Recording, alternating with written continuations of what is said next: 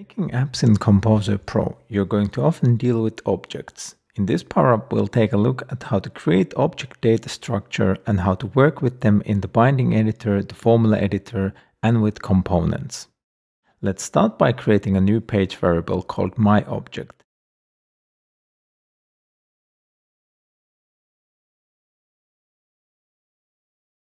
Then let's set the value type to be object.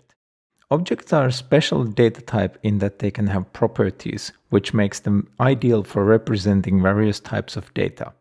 By default, Composer starts out your object schema with an ID property. This is because it is often necessary to identify objects by a unique identifier. However, the ID property is not mandatory and can also be removed. Let's add a few new properties to the object schema.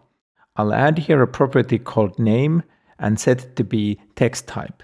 Then for another property, let's add tags, and we'll make that to be of the list type.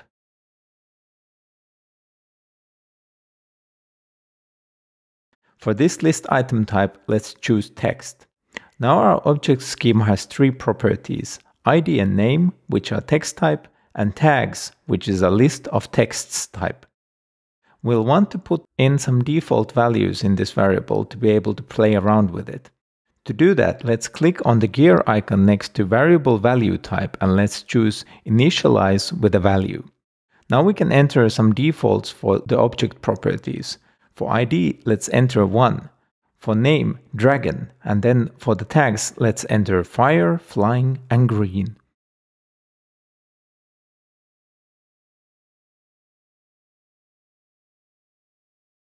There, having created an object type page variable, we can now save and get back to the view canvas. For an object type data structure, there isn't any given component we should use by default.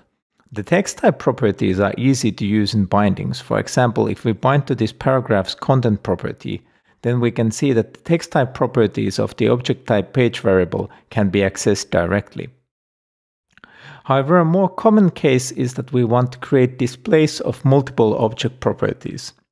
And in this case, make use of the list type tags property too. For this, we can use formulas. Let's try and parse all the data from the object into text for the paragraph content. Let's change the binding type to formula, which opens up the formula editor.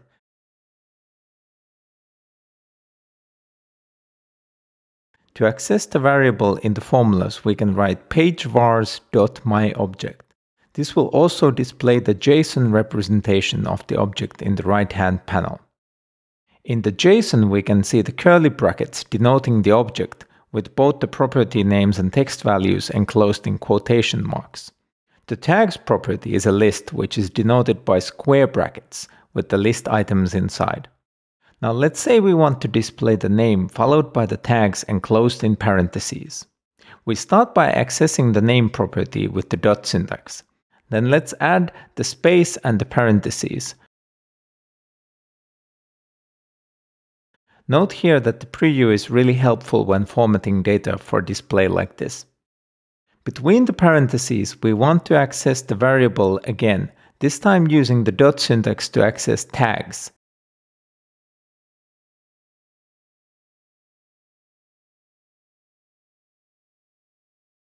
Since tags is a list of text, we get a little help from Composer, which knows to display them as a comma-separated list.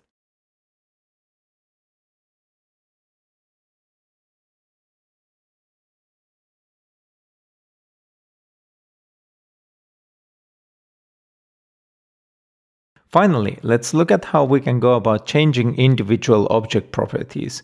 To rename our dragon, let's create a button and then let's open up the logic canvas for it. Let's drag in the setPage variable flow function and then let's connect it to the component tap event. In the flow function properties, let's bind the assigned value to a formula. In the formula, we'll use the setkey formula function to set the name property to a new value. Setkey takes three arguments. First is the object, the second is the name of the property, and final one is the new value. Setkey will then output a new object which is unchanged apart from the property key we set to a new value.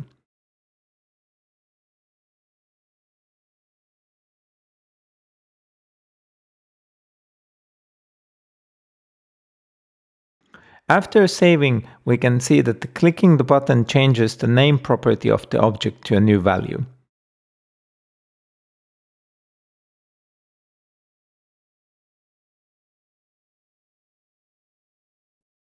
And that's the basics of working with objects. Objects can have really simple or complex schemas with many properties, some of which may also be objects or lists.